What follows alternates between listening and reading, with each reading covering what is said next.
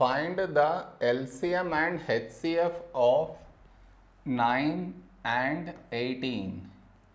To find the HCF and LCM, first we should do the prime factorization of each number separately. That is C. 9, 18.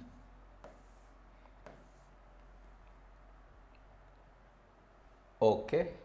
Next, here we have 9. 9 is 3 is 9.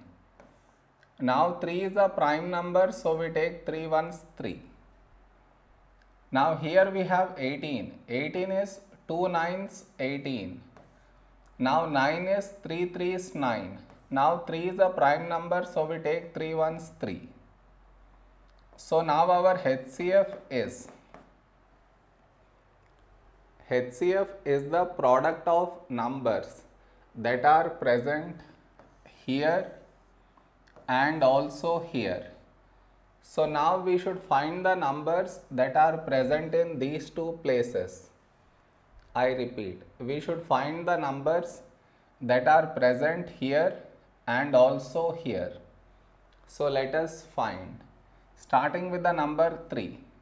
Do we have 3 here? Yes. So you cut 3 right here. Next number is 3. Do we have 3 here? Yes. So you cut 3 right here. No more numbers are left. Therefore you multiply these numbers. Whatever number you get, that is your HCF. That is 3 into 3, we get 9. 9 is our HCF.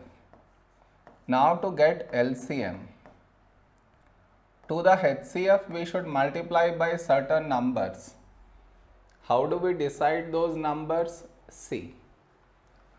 Over here each number is cut. So now here 2 is not cut. So you should cut 2 right here. Now each number has been cut. Therefore you multiply these numbers. Whatever number you get, that is your LCM. So 9 into 2 is 18. So this is our LCM and this is our HCF. Am I clear?